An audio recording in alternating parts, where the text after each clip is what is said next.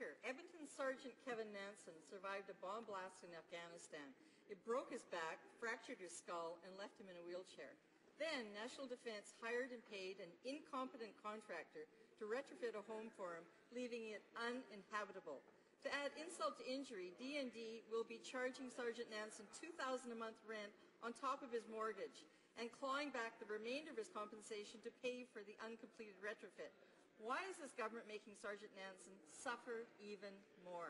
Honourable Minister of Veterans Affairs.